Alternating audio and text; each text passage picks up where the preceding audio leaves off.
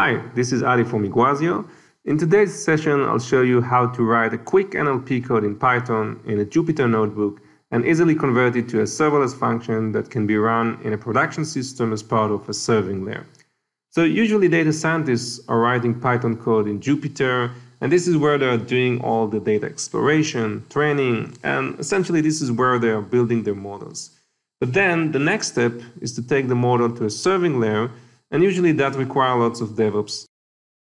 So I'm going to show you today how Iguazio makes it really simple, and just by using few steps, you can take a code from Jupyter and convert it into a serverless function that is running at scale as part of your production system, if you will. So this is the Iguazio dashboard. Let's just go to the services screen and open up my Jupyter notebook. By default, there are a bunch of demos applications here.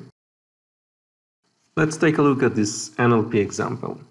In this example, we're going to show how to translate a string into another language using NLP. So the first step is to import the Nucleo library. Nucleo is our serverless function. So let me just run it.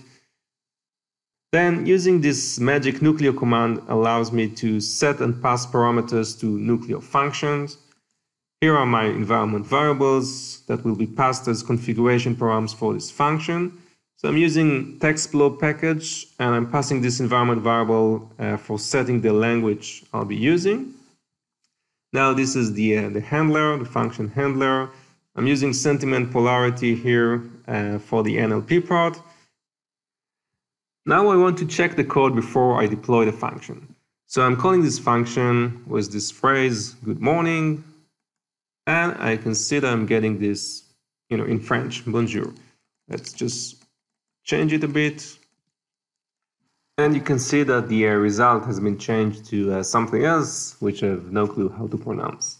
So now comes the cool part. The code is ready, and now I want to deploy it as a function. All I need to do is just run this Nucleo deploy command, specify the function name, NLP, project name, AI, and that's about it. Let's just run it, and in a few seconds, I'm going to have a function with all the configuration and the environment variable that I need in order to run it as a serverless function. So let's view the function in Iguazio dashboard. So I'm going to go to the functions view, and here I can see my new project AI. Click on it, and I have my new function, the NLP function. Let's open it up. Under the code tab, you can see the code that we had in Jupyter. It's the same code that we had in the Jupyter notebook. Under configuration, I can see my environment variables, as well as the build command. And in addition, we can see all kinds of other parameters that I can set. Now I can also play around with the function here. So let's do a quick test and run the function. And we can see the results here as well. Now under the status tab, I have the URL for the function. So I can use that in order to invoke the function.